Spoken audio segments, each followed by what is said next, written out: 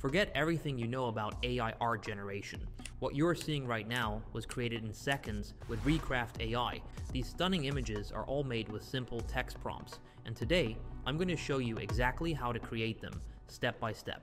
First things first, open up your browser and head over to the Recraft website. Once you're there, take a look at the top right corner of the page. You'll see a button that says Get Recraft Free. Click on that to get started.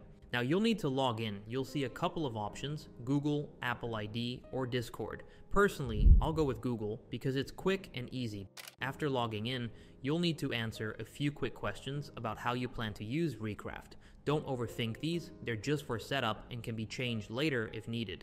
After that, you'll be directed to the plan selection page. As of right now, there's a completely free plan with enough credits for video generation. With this plan, you'll be receiving 50 credits daily. However, you should know that the images you generate with the free plan are publicly stored. Here, it has some stuff explaining the platform's features. I'll select all of them and delete them using the delete button. On the left tab, you'll see 4 main options. With the image option, you can create raster and vector images. Raster images are detailed stuff like a forest or a person's face, and vectors are simple designs like logos or patterns. With the frame option, you can use text and images to generate any kind of graphic. Image set generates up to 6 consistent style images, and mockups allow you to make perfect product images. Today we're going to be focusing on the image option. If you click on it, a canvas will be created at the center of the page. Right here, you can choose between square, vertical, and horizontal dimensions. I'll select the 16:9 option and set the resolution to 1920 by 1080. You can also round the edges of your canvas like so.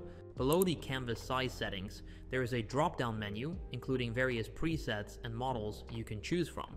To apply any of these styles, you simply click on them. I will choose Recraft V3 RAW. You can adjust the zoom using percentage values in the bottom right corner.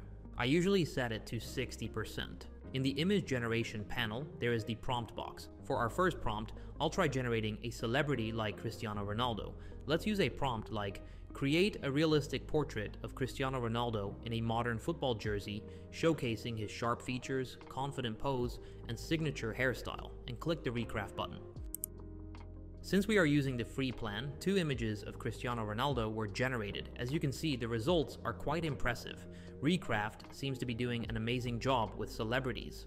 But let's try one more. For this, I'll go with generate a realistic portrait of Lionel Messi, the renowned Argentine footballer. He has short, dark brown hair and a well-groomed beard with a focused yet approachable expression.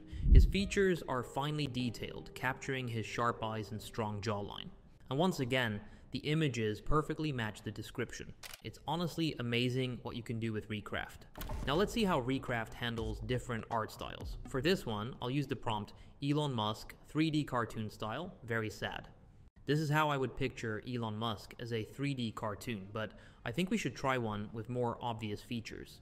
Using a similar prompt for a different person, Leonardo DiCaprio 3D cartoon style, very happy. The first image is kind of weird, but the second one is great.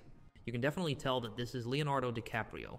You can export any image by clicking the export button at the top right of your screen. Here, you put the dimensions you want and choose an image format. I prefer JPEG. One more thing I want to test out is how Recraft performs with different tourist spots.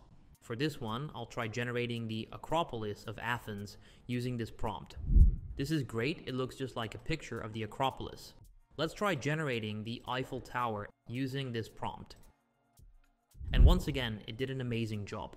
It's hard to believe this was generated by AI. If you want to see all of your creations, you can click on the gallery option in the bottom right corner and click on history.